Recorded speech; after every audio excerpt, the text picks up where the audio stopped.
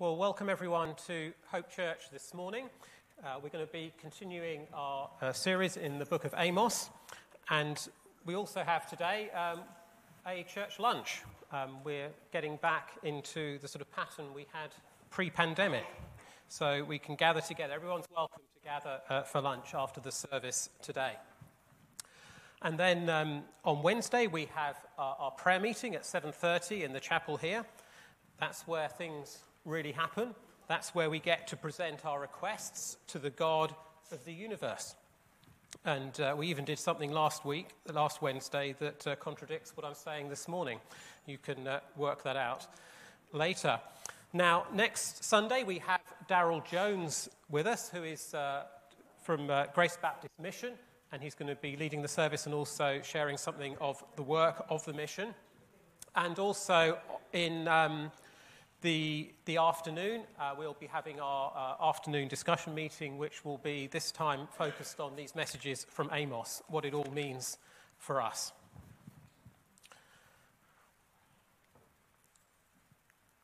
Well, let's hear these words from the psalmist. Give thanks to the Lord, call on his name, make known among the nations what he has done. Sing to him, sing praise to him, tell of all his wonderful acts. In that psalm, they go on to talk about what God has done in the life of Israel. Well, we have even greater wonders to tell the nations. We can say that Jesus, the Son of God, has died and risen again to save sinners. That's chief of God's wonderful acts. And that is how we have a message of hope, of joy, to give to this world. And that's where we're going to begin in our first song this morning. We have heard a joyful sound. Jesus saves.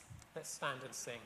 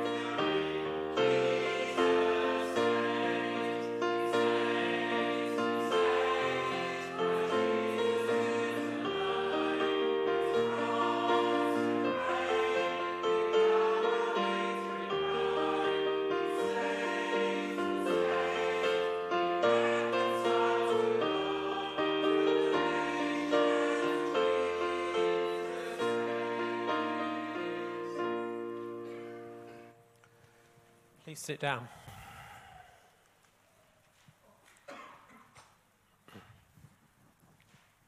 Let's pray.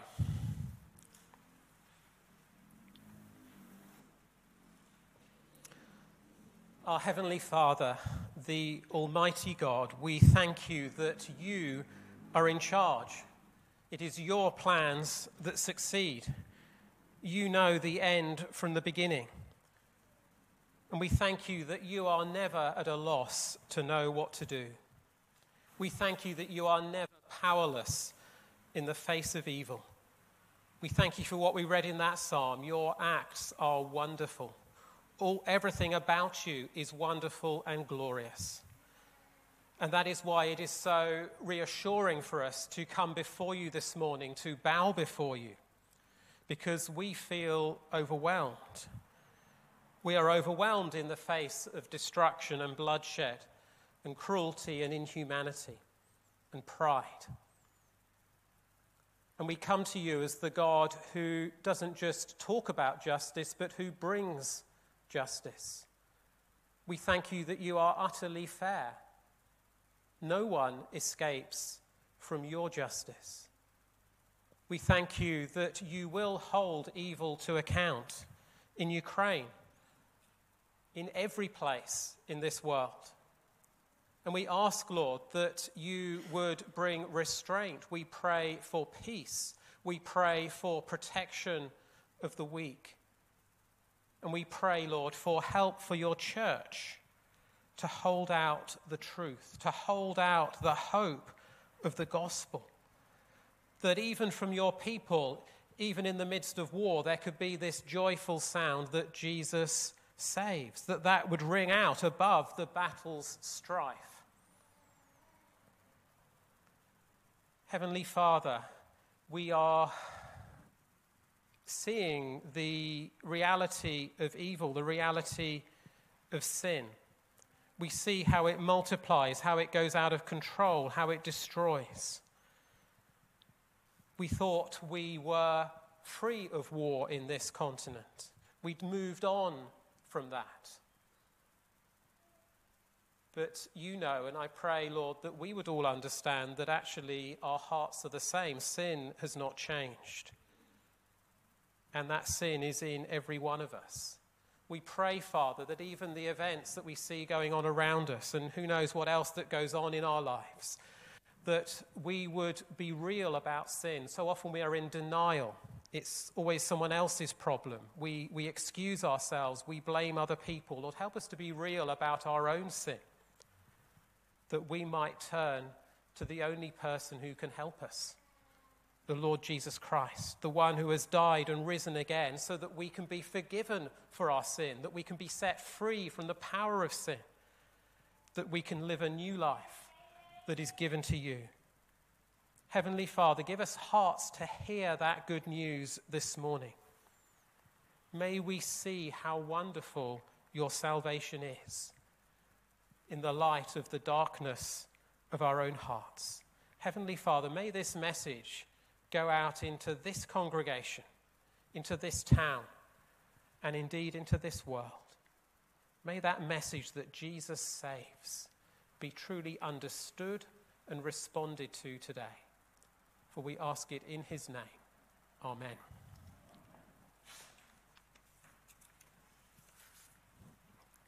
Okay, we're going to come now to our reading from Amos chapter 3. And you'll find this on page 645 in the church Bibles. It'll be helpful to turn to that in some sort of Bible in front of you for when we're looking at this again later. And just to remind you what's going on, Amos came from the southern kingdom of Judah, but he was speaking to the people of Israel, the northern kingdom.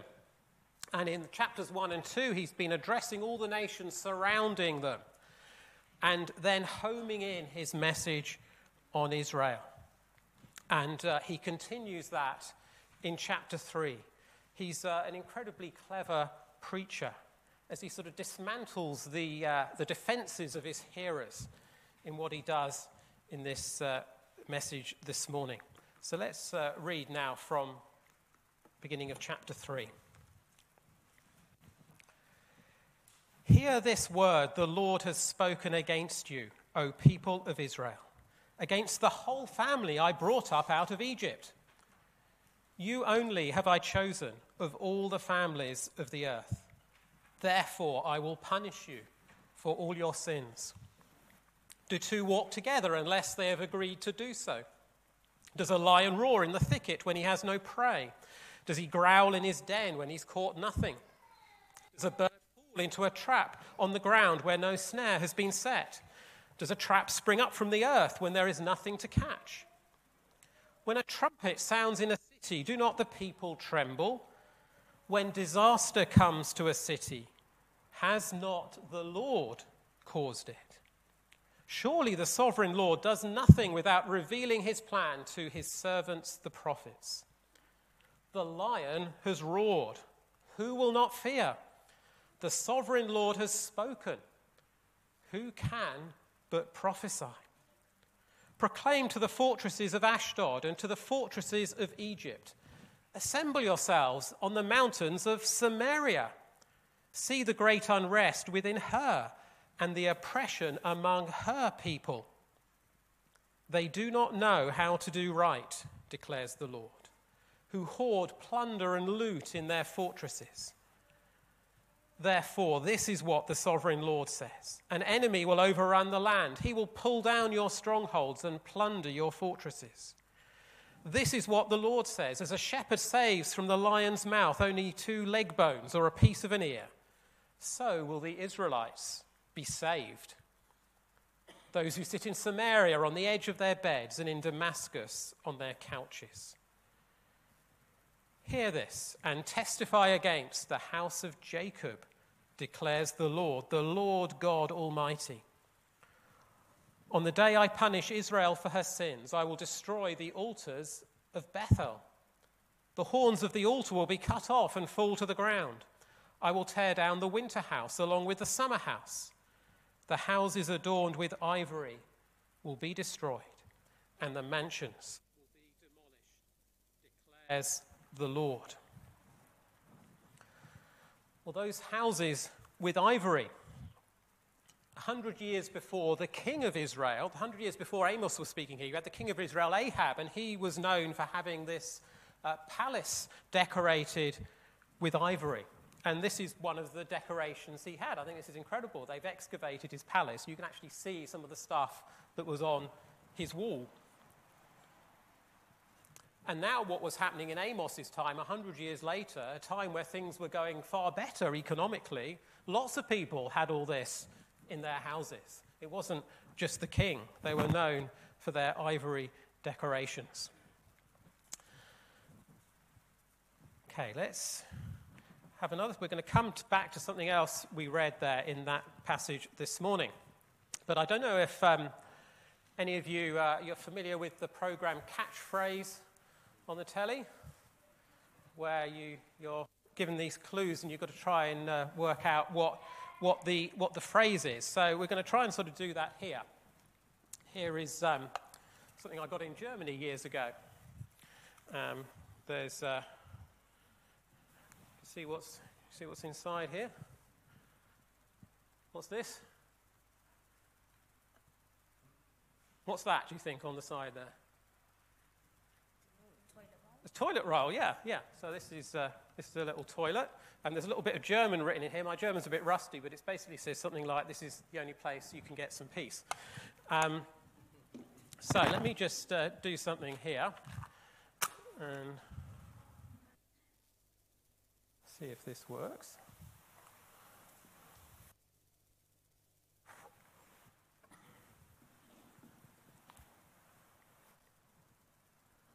Okay, now.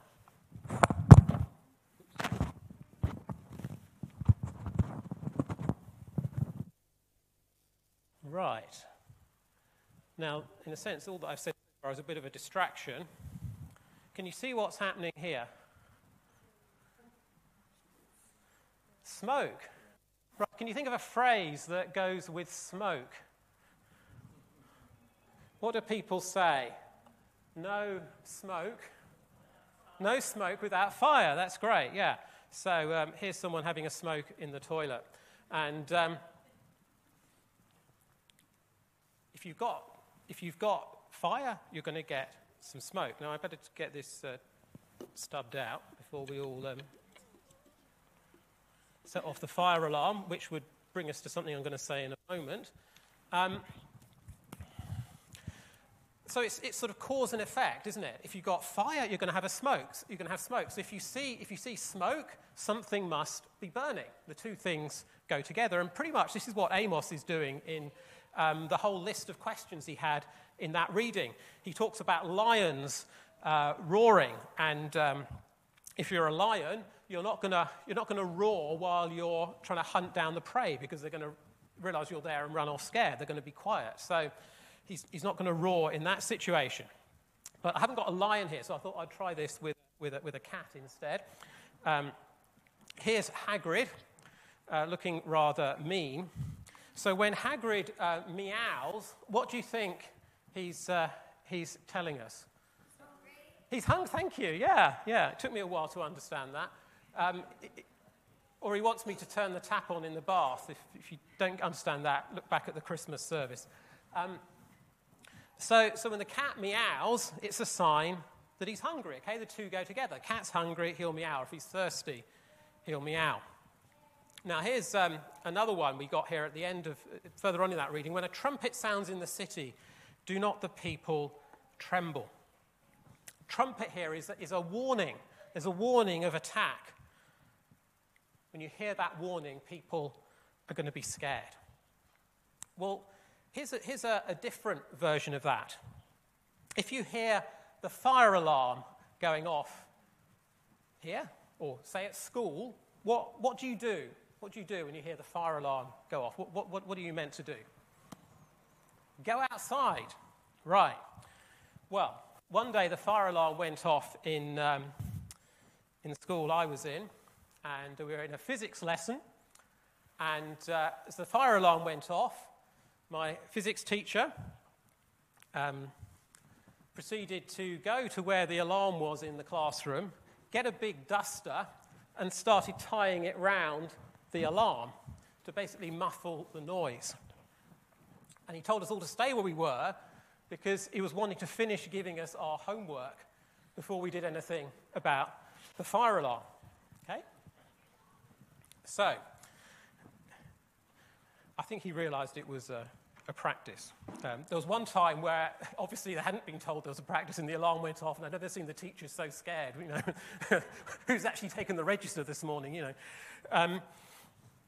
So he didn't respond in the right way. If you hear a fire alarm, you're meant to get out of the building. Well, what about when we hear the gospel? When we hear this message of what Jesus has done, how he has died on the cross so our sins can be forgiven, how he is coming back to judge this world. What do we do? What's the right response to that? Well, some people do something pretty much like what my physics teacher did, which is sort of muffle it. There's other things that are more important. Yeah, okay, there's a fire alarm going off, but the homework's more important. Yeah, I can hear this message about Jesus, but actually there's other stuff I want to do. Other things are more important for me. Or you say, yeah, what a beautiful alarm. That's so nice to hear that this morning. Sometimes, people will go out of church and if they're kind, they sort of say things like, nice message, pastor. And you sort of think, but what I said this morning actually, in one sense, wasn't very nice. Or people think, well, that's a great message for my friend. It's a great message for someone else. I can see some people that really need this message, but not me. Other people can leave when the fire alarm goes, not me. Well, that's crazy, isn't it? We can see that that's crazy for a fire alarm, and it's crazy when we hear something that's actually far more important, this message of what Jesus has done. So when we hear this message, and all of us are hearing that here this morning, how should we respond? Well, it's not by ignoring it, not by thinking it's for someone else, not by letting it wash over us, but by trusting Jesus, turning to him, turning away from our sin, saying to God, I'm not going to go down that path anymore. I want to follow you. Please forgive me for my sin. You give your life to Jesus. That is the only sensible response to the gospel. And we're going to sing of that response now. I have decided to follow Jesus. No turning back, no turning back. Let's stand and sing.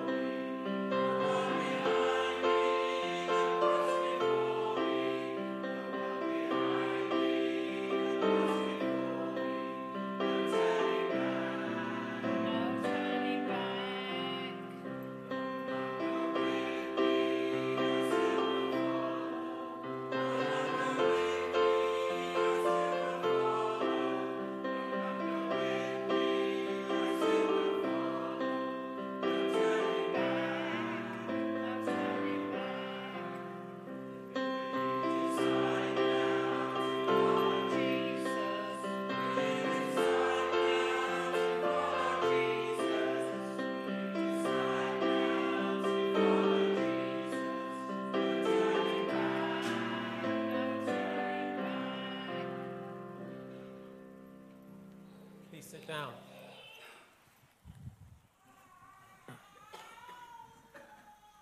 Well, just a reminder of our pattern of meetings. We're trying to restart now. We're the other side of the pandemic. So today is the second Sunday in the month, which means we are having a lunch together. Please do all stay for that. And it means next week we have our opportunity to meet together in a different way for a discussion. And next week, we're going to be focusing on what we've been looking at in Amos. All this stuff we're reading about this prophet from nearly 3,000 years ago. How does it apply to me? What use is this to me? How does this work in my life? That's what we're going to be focusing on. And if you've got other questions or things you want to go over or things you don't understand, there is a question box you can use or just have a word with me. If not, you have to answer my questions. And then one other reminder, in 2 weeks' time, there is, on the 2 weeks yesterday, there is the Saved to Serve conference for young people, which in this case is defined as aged 15 to 25. And it's going to be it's a one-day conference up in Highbury in London, very straightforward to get to. Basically, if you're wanting to go, please do book. Okay, you sort of think, oh, it's a long way off. Please do get on and book. And it's a message for everyone. Everyone, okay, this one's for young people, but everyone is saved to serve. And in fact, churches can't function without that. To be able to come here on a Sunday morning, to find someone leading a service, to find a building with some heating on, to find a recording on YouTube, to find that the electricity bill has been paid. Someone has to do all of those things. That actually takes an awful lot of work, organisation, a lot of service that we do on behalf of everyone. Another thing it requires is money.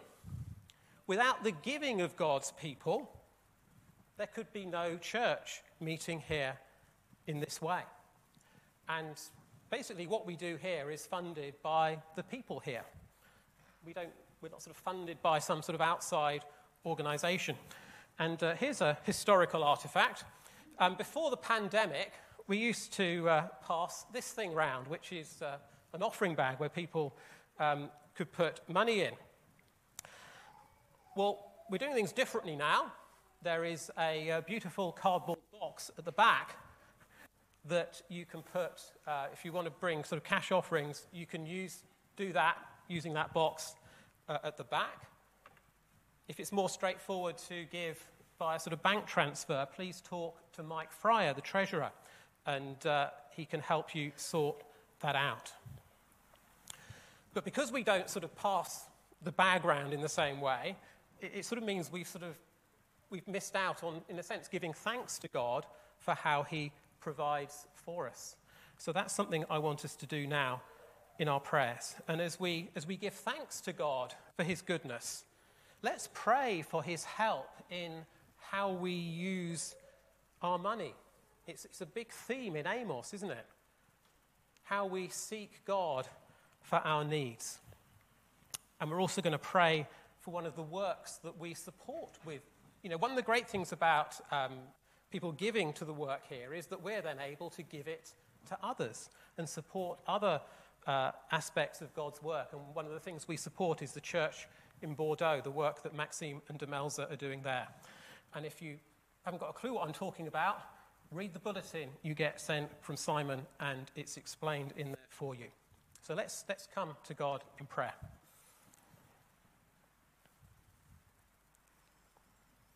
Our Heavenly Father, we thank you that you are indeed our loving Heavenly Father, that you tell us not to worry. You tell us not to worry about what we eat and drink and the clothes that we wear. You tell us to trust in your good provision, to trust in you. And Father, we pray, Lord, that you would protect us from something that's even more destructive than poverty. Protect us, Lord, from the love of money, where we are guilty of the sin of greed. Lord, it's so often something that we will see in other people, but never in ourselves. We pray that you would protect us. We pray, Lord, that you would give us hearts of generosity, that we would reflect you in that. You are a God who is generous. You're a God who gives out of himself. And we pray that we as your people would give out of what you have given. And Father, perhaps where we're in a situation where we do fear how we're going to pay the bills, where in a sense our concern with money is there just doesn't seem to be enough. We pray, Lord, that our first port of call would be to turn to you, the God who has promised to meet our needs. We pray, Father, that we would look to you, that you would provide for us, that you would open up ways that our needs could be met. And we pray too, Father, for the needs in the church. We so praise you, Lord, that we are still here. It's an incredible thing when we think of how you have provided for us over the years, how you have met the needs of a little congregation with, in many ways, very limited resources. You have provided, and we thank you for that. We thank you for your daily provision. And we ask, Lord, that you would meet our needs in the days ahead. We pray, Father, that even as we seek to expand the work here, we ask that you might provide the resources for that.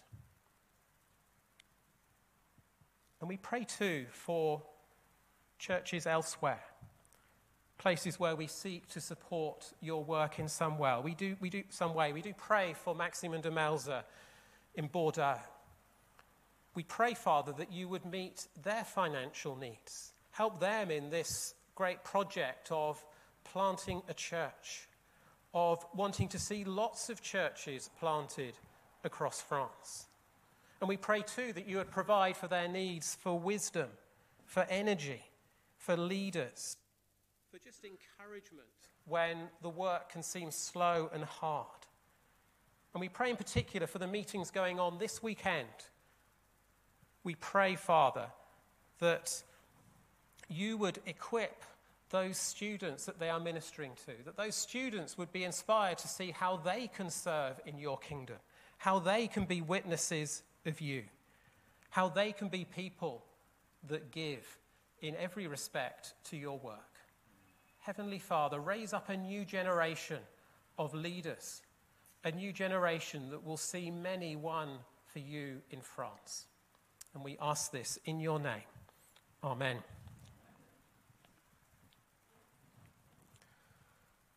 Okay, we're going to sing once more now, and it's and as we sing, it's going to be time for the primary age children to go to junior church.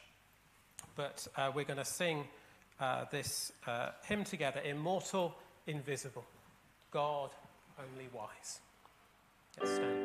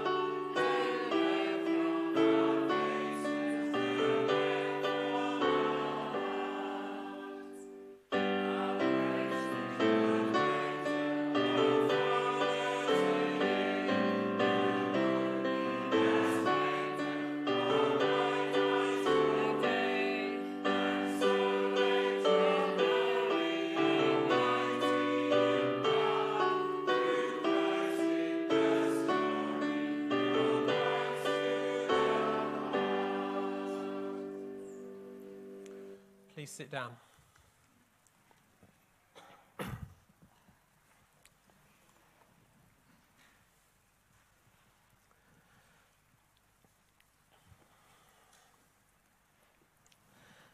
Reflecting on the American Civil War in the 1860s, Abraham Lincoln said that the two sides both read the same Bible, pray to the same God, each invokes God's aid against the other. So which side was God on? See, Lincoln was on the winning side, but he wisely noted the prayers of both cannot be answered, and that of neither has been answered fully. God was on neither side. Now, I don't mean by that God doesn't care about right and wrong, about justice. The Civil War in America was in part about slavery. And if Amos teaches us anything, it's that God does not only care about injustice, he will intervene to bring justice. So God is not some sort of moral jellyfish. But rather, God doesn't belong to anyone. He doesn't belong to any side or cause. God is holy. And we sort of think of that in terms of moral purity, but it also means he is free. He is free, unconstrained by anyone's agenda. He's not bound by anyone, even his own people. Look at what happened to Joshua. When Joshua was near Jericho, he looked up and saw a man standing in front of him with a drawn sword in his hand. It's a time of war, okay? So understandably, Joshua went up to him and asked, "Are you for us or for our enemies?" What do you think? "Neither," he replied, "but as commander of the army of the Lord I have now come." Then Joshua fell on his face down on the ground in reverence and asked him, "What message does my Lord have for his servant?" The commander of the Lord's army replied, "Take off your sandals, for the place where you are standing is holy." And Joshua did so. You see, Joshua fitted in with this commander of the Lord's army, Jesus Christ, appearing to him there before his incarnation.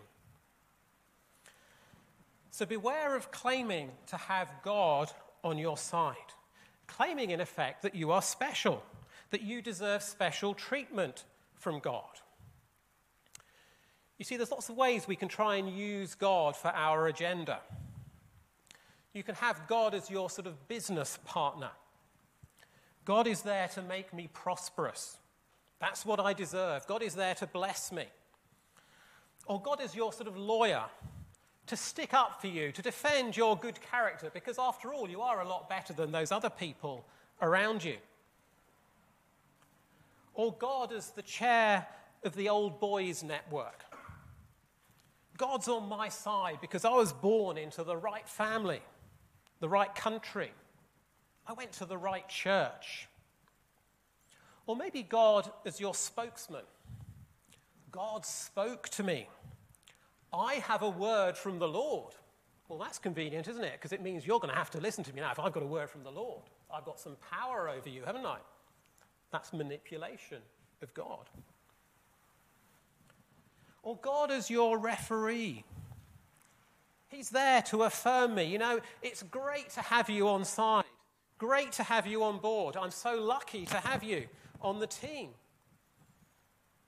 You know, because you're someone that's just so much sounder theologically than those other people. You're so much more reformed. Or even that you've suffered more, you've sacrificed more, you're special. God will vouch for you. Well, Amos undercuts that way of thinking, because if anyone could claim to be special, it was Israel. God had rescued them from slavery in Egypt. He'd given them incredible promises. They'd heard God's voice. They had God's commands in his own handwriting. They'd seen miraculous provision of food and water, all manner of astonishing miracles. And yet here Amos, as this sort of master preacher, as we were seeing last time, he traps his listeners. And it's masked a little in the translation here. Almost what he is saying is more ambiguous than it appears in this translation. Let me just read this to you in a different way. Chapter 3, verse 1 and 2. Hear this word the Lord has spoken about you, O people of Israel. About the whole family I brought up out of Egypt. And you'd be thinking, wow, yeah, we're the special ones. God's got this word about us. Isn't that wonderful? And it gets even better. You only have I chosen, have I known, of all the families on the earth. Therefore, I will visit you, is what it literally says. You think, wow, God's going to visit us. We're the special people. And then the bombshell, for all your sins. So this is a different sort of visit. It's not a visit to pat you on the back, to congratulate you. It's a visit, if you like, of the bailiffs. This is a word against Israel, not simply about them. So you see, they went from all ears to God is speaking this against them. He's saying, you know, you think God's on your side? Well, actually, God is against you. And God will punish you for your sin just like anyone else. In fact, your privilege, your blessings bring a greater responsibility. God is fair. There's no special treatment. God is not on anyone's side. So how does all that apply to us? Well, first of all, you belong to God. You might think, where do I get that from? Well, bear with me.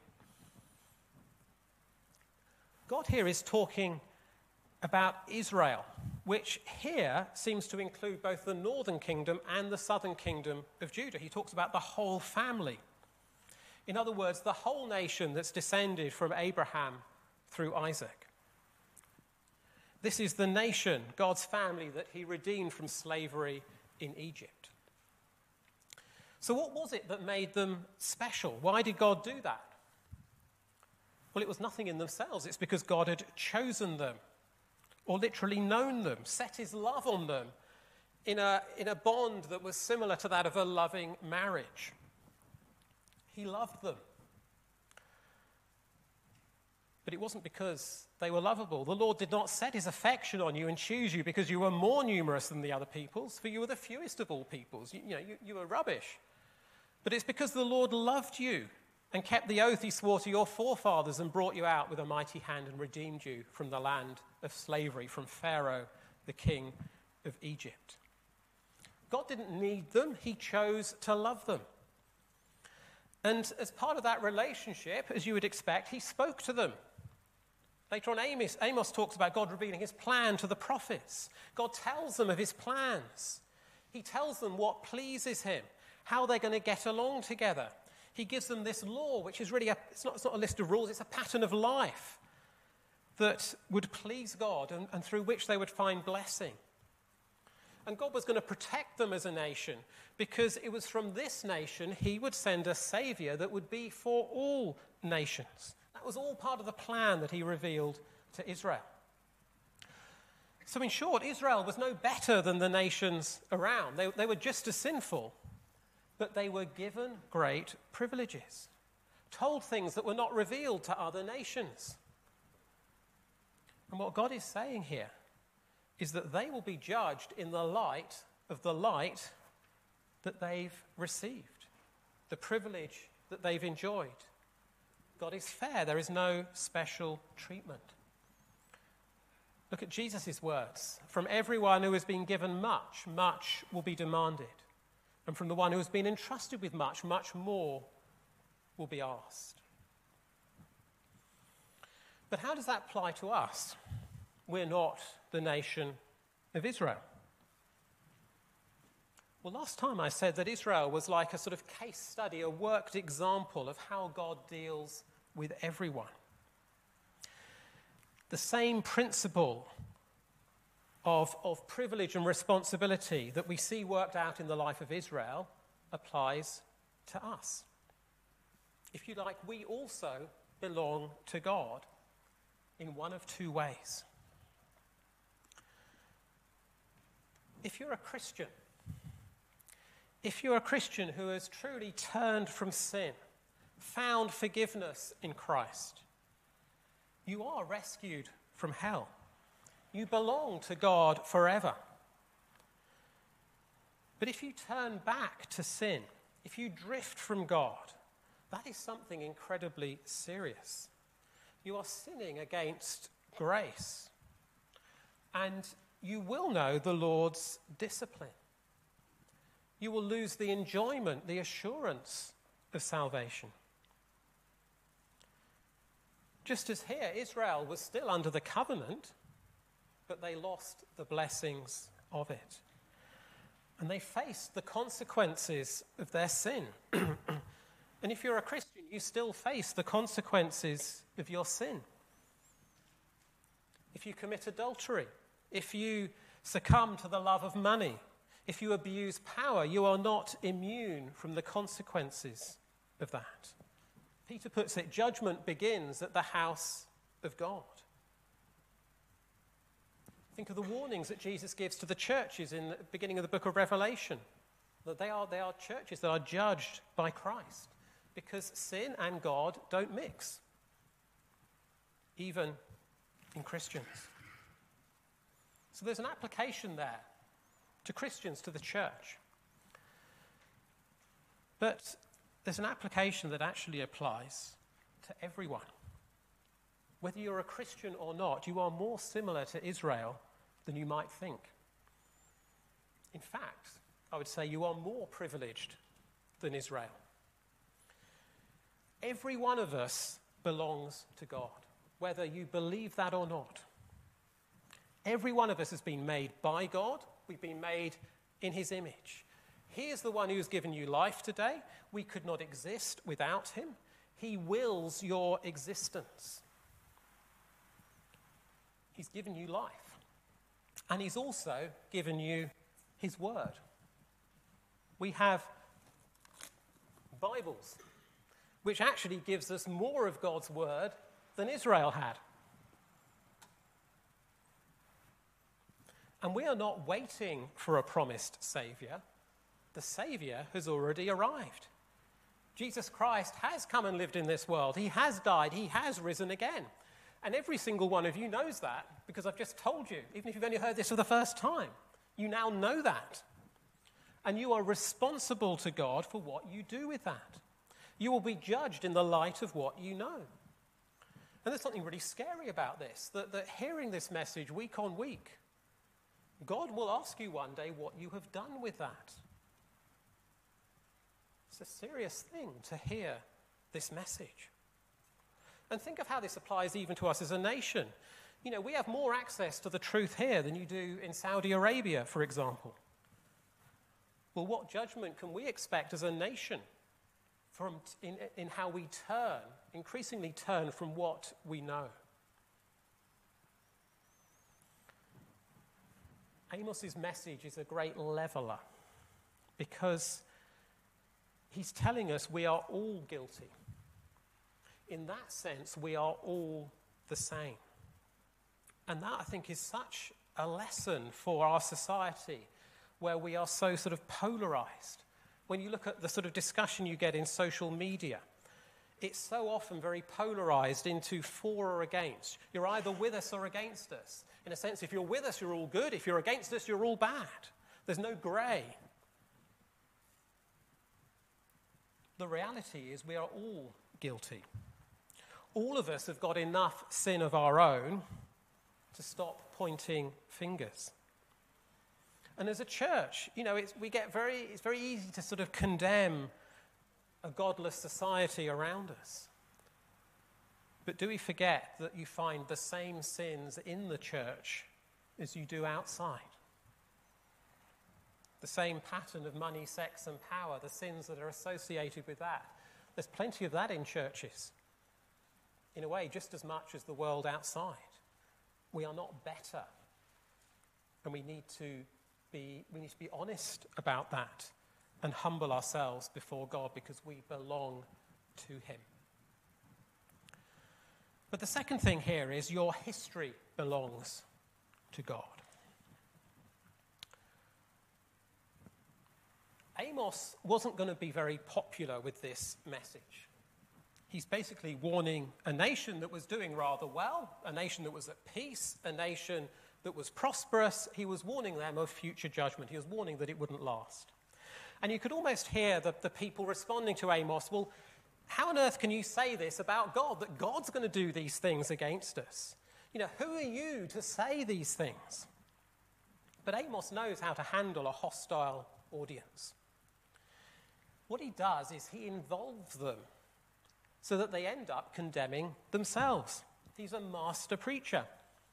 He asks this whole list of questions in verses 3 to 8, really. These questions of cause and effect. So, two walk together unless they've agreed to do so. You could almost put it like this, you know, if two meet for coffee, it's because they've planned to do it. Yes, occasionally this can happen just by chance, but the normal pattern is that's something that you arrange, that you plan. And a lion doesn't roar when it's hunting. That would scare the prey away. The roar is a warning, which is why God is described as roaring like a lion. He talks about these traps for the birds. But in doing so, Amos is setting a trap for his hearers. Because as he goes through these questions, you know, do two walk together unless they've agreed to do so? No, of course not. You know, does a lion roar in the thicket when he has no prey? No, of course not, the people are replying. And he goes through all these questions. When a trumpet sounds in a city, do not the people tremble? Well, of course they do. It's cause and effect. When disaster comes to a city, has not the Lord caused it? Well, of course. And then they would realize what they've just said.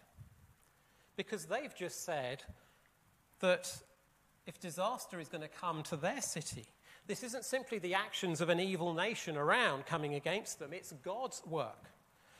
Think of what they would say when the earthquake struck 2 years later, remembering these words of Amos. This is God's work. They're acknowledging here that God sends disaster as well as blessing. If God judges those nations around them, he will also judge Israel. You know, judgment is one of those things we always agree with in theory, isn't it? Yeah, of course people should be judged. It's just other people. But Amos is saying, no, that applies to you too. But how can Amos say this? Well, it's because God has revealed his plan to him. Verse 7, the sovereign Lord does nothing without revealing his plan to his servants, the prophets. Amos has heard the counsel of God. It's like he's in the sort of command center of heaven. Imagine that. Imagine being in the command center of a sort of military unit. Well, Amos here is in the command center of God. He's hearing God's inner thoughts. And so you can see why he then says in verse 8, well, how can you not prophesy? If you've heard this, how can you keep that to yourself? This is a direct line from God. So the message in all of this is very simple. History is not random. We are not simply at the mercy of fate or of random forces. God is not some sort of absent landlord who's distant, but rather he's ruling over everything. And almost the reason I think Amos talks about all these things going on in nature, his point is that God is ruling over all of these things too. This is how he's organized the world. God is ruling over everything, not just the religious stuff, but nature, governments, the economy. Have you ever thought of that? God rules over the economy.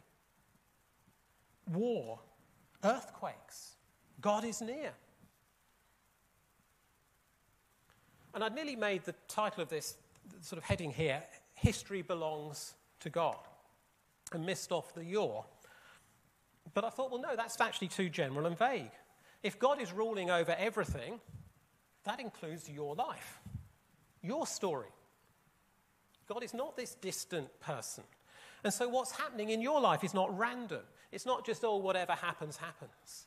Nor are you the master of it, controlling your destiny. The reality is your life is part of God's plan, whether you acknowledge him or not. God will be glorified in your life, even if it's in righteous judgment. In short, God wins, however much you want to rebel. But if you do follow him, isn't it reassuring to know that everything in your life, what you would count as good and bad, is part of God's plan? You are not at the mercy of events. You're not at the mercy of other people. But you are part of God's perfect purpose. God is revealing his secrets here. In verses 9 and 10, we see how he reveals yours. He exposes your secrets. Your secrets belong to God. What I mean by that is they are his concern. What you do and think is God's concern. And I think that bristles against us because we value privacy, my private life.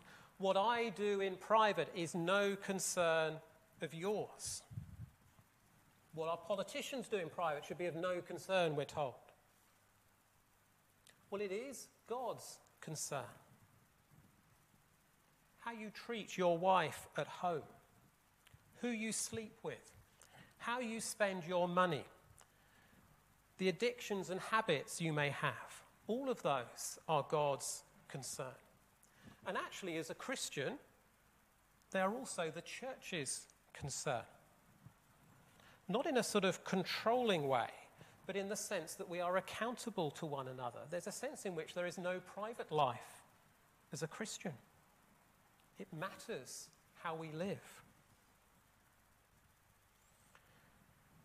But how does this link to what's going on here in Amos? Because it seems that there's nothing very secret here. God is saying in verse 9, proclaim to the fortresses of Ashdod and Egypt, to assemble on the mountains of Samaria, and to see something that is very public. It's a public gathering. He's calling the Philistines and the Egyptians as witnesses.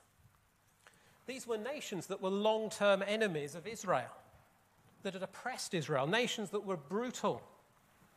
And yet they are now called as witnesses to see the same sins in Israel. In other words, Israel is not morally superior. They are now being condemned by the nations around that they would have despised. And God does this precisely because he does see what is happening, and he calls it out. God sees the victims here. We don't often read the Bible from the victim's perspective. But imagine how people that were suffering under this oppression in Amos's time would have heard these words. These would have been music to their ears. God has seen what's going on. And Amos here is a voice for the victims as well as for God. He sees in verse 9 the unrest causing oppression. God understands that a breakdown in society hits the poorest most. God sees what is hoarded. And literally there, those who hoard in verse 10, it's literally hoarding violence and destruction. In other words, the physical things they're hoarding have come from violence and destruction. They've been looting property. That's how they've obtained all this stuff. And as a result, people are trampled. It's about things, not people. And of course, all of this stuff is often hidden. How much violence is hidden in homes, in bedrooms? How much oppression of workers is hidden? There's no contract. There's no paper trail. That's deliberate. It's to keep it hidden. But God sees it all. But Israel, I think, was blind to this. This would have been a bit of a shock to them. On The Apprentice this week, the teams were to design a brand of baby food. And one of the teams came up with the sort of brand name First Time Foodies, which sort of sounds okay. The problem was, when they did the design for this, the way they did the lettering and the design, what you saw as you looked at this label was First Time Dies, which is not the best thing to sell baby food. But the strange thing was, they were focusing on this. These are people, that said we're experts in marketing and all this sort of thing. They concentrated on this. There was even, several of them doing this. But they hadn't spotted it. And it was only when they started pitching to the retailers, they said, why have you got the word dies in your brand name? They didn't spot it. And we laugh at that. But the problem is, we do exactly the same about things that are far more serious. Israel here, it seems, did not know how to do what was right. They didn't even understand what right was. Verse 10, they do not know how to do right, says the Lord. Even though God had told them, and they would say, yeah, we're people that know all about that. We're the people with God's commands. We know all this stuff. But they didn't. They were blind to it. We can be blind to what is obvious to others. And it's not that, poor them, that they just didn't understand. The problem was they'd become so hardened in their sin that it'd become normalized to them. And you can imagine how they might try and justify it. They'd say, look, we're not oppressing the poor. We just want to have a nice house. Don't you think this ivory looks rather nice in our living room? But they weren't joining the dots. The fact that they were spending the money on the ivory meant that they couldn't be spending that money on the poor. Money is always about choices. Oh, I don't have money for something. well, what do you have money for? Same with time. Oh, I don't have time for that. I don't have time. Well, what do you have time for? When you look at what you spend your time doing through the week, it's always, we have all the time there is.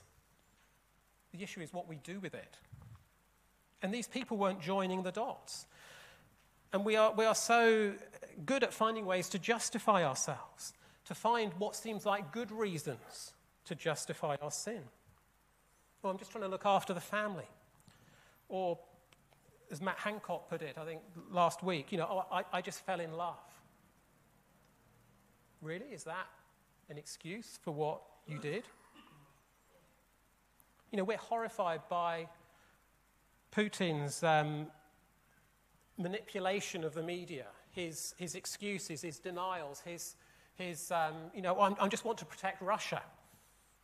Sounds good. We're horrified by his sort of manipulation of the truth, but understand we can do the same. We start to create a sort of parallel universe of self-justification. It's never me. Greed is always other people. We will only listen to voices that affirm us, that agree with us. But understand this, the truth belongs to God, including your secrets. But finally here, God, your house belongs to God. Amos is speaking here in a housing boom. Talks here about the fortresses, the castles. An Englishman's home is his castle. The summer and winter houses. These were holiday homes. Just like today, owning more than one home was a sign of status. And it seems these were lavishly decorated with the ivory. Solomon had a throne of ivory. But now you had ivory in all the houses. And there's also a religious house in verse 14, Bethel. The name Bethel means house of God. This was false worship introduced by Jeroboam I, very close to Jerusalem. I hadn't realized this, just 10 miles north of Jerusalem. And the horns of this altar he talks about, well, that was a place of refuge. If you could hold on to the horns of the altar, you were safe. It was like sort of claiming asylum. But God says that's going to be cut down. And what is common in all of these houses is that they were all things that they trusted in. When you're at home, it's where you're safe, it's where you're secure. It's sort of what you trust in. And so, using this word house here, it's really a sort of a picture of whatever we trust in. And I, in a sense, deliberately put the heading like this to be provocative, because I think it's something that is particularly peculiar to United Kingdom culture, where houses are a particular sort of idol. We have this obsession with house prices and house ownership. We have an economy where your house is an investment as much as a place to live. It's about providing economic security. Now, this is where Amos is very searching. I speak as a homeowner. It's not wrong to own a house. It's not wrong to want to own a house. But my question is, what do we trust in? Amos is very uncomfortable. So the heading here really is, whatever you trust in belongs to God. And if it belongs to him, he can take it away. Whatever you have, whatever you trust in, you have it on loan. Your health, if you like, is on loan from God. Your house, your car, your job, whatever, it's on loan. And what does God say here? I will tear it down. Who will tear it down? The Lord God Almighty in verse 13, the Lord of hosts, the Lord of armies. He will tear down whatever you trust in. So there's justice. What was gained by plunder will be plundered. And verse 12 is deeply cutting in what God is saying. This strange thing about the the shepherd saving from the lion's mouth 2 leg bones or a piece of an ear. And he's saying Israel will be saved like this. It's not rescue. You see, if what he's referring to here is evidence that the animal has been eaten. It's what you did to prove that you hadn't just stolen the animal, but it had actually been eaten by a wild animal. You would show these bits that were left. So if you like, it wasn't evidence of being saved, it wasn't evidence of rescue, it was evidence of destruction. That the sheep was no more. And the second half of the verse that's a bit obscure, it's probably the best way of understanding it, is these, all that's going to be left is scraps of furniture. And notice, luxury furniture, most people would sleep on a mat on the floor, but here it's talking about the couches. So it's a bit like finding a chair leg or a bit of upholstery in the rubble of an earthquake. That isn't, you don't think, oh wow, I've got a chair leg, isn't that great? No, that's evidence of total destruction. This means it's of no use as furniture. That's the picture that God is given here. So all that you have, all that you trust in, belongs to God. And he can take it away. So what are you left with? God. It all belongs to him. How do you respond to that? I'm angry about that. I want to fight for my rights. God's invading my space. I want to make my plans succeed. Well, to respond like that is to treat God as your enemy. But have a think for a minute. You're the aggressor here. You invaded, if you like. You rebelled against God. God is the one who is good. You are not special, but God is. So isn't a different response actually rather more sensible? Doesn't it make more sense to swap sides? In verse 8, God talks about the lion roaring. Well, if a lion roars, you fit in with the lion, don't you? You don't tell the lion what to do. But you can hear that roar in 2 different ways, depending on which side you're on. Think of C.S. Lewis's Narnia stories. When Aslan the lion roars, the White Witch is terrified. But the children are thrilled. It fills them with courage, reassurance, and hope. Because they are on his side. See, are you on God's side? Amos responds to the lion with trust, with obedience. He hears God's word and he doesn't suppress it. He spreads it. He owns it. He believes it. Amos here is really surrendering to God. The sovereign Lord has spoken. Who can but prophesy? What else can he do? And if you surrender to God, all of those headings, maybe you thought, these headings are all a bit negative. You know, it belongs to God, that belongs to God. Well, hang on a minute. You put your head around this the right way, those headings are all positive. It's a wonderful thing that I belong to God. It's brilliant that my history belongs to God.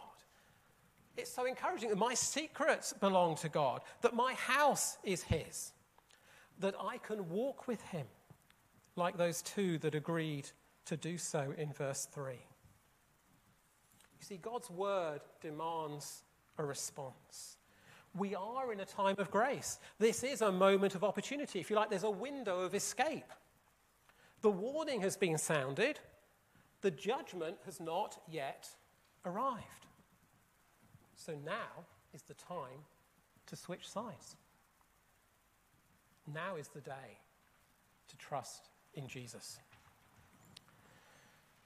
Let's finish with a hymn that speaks of our response to God's word. From the breaking of the dawn to the setting of the sun, I will stand on every promise of your word. And then in verse 4, grace sufficient, grace for me, grace for all who will believe. That is what we find when we come to God and go on to his side. Let's stand and sing.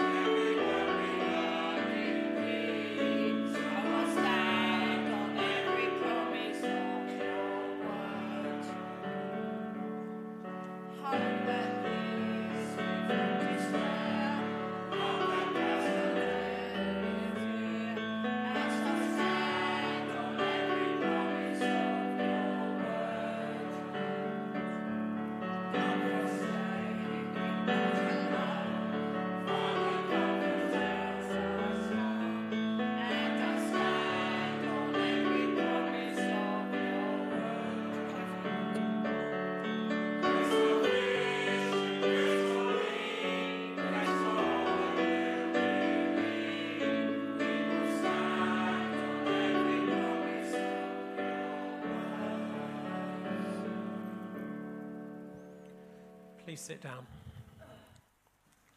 Let's pray. The lion has roared. Who will not fear? Our Heavenly Father, we have heard your voice today. We read your word. The same word that you gave to Amos is your word to us today.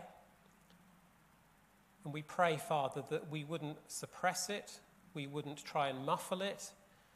We wouldn't move on from it or apply it to someone else. But that we would fear you. That we would come to you to see that you are the God that we need. You are the God who is good. You are the God in whom forgiveness is found. New life is found. Hope is found in the direst of circumstances. We have your promises. And we ask that we might believe them, that we might trust in what you have said, that we might turn to Christ and find in him the Saviour that we need. May your word do its work in our hearts today, for we ask it in Jesus' name. Amen.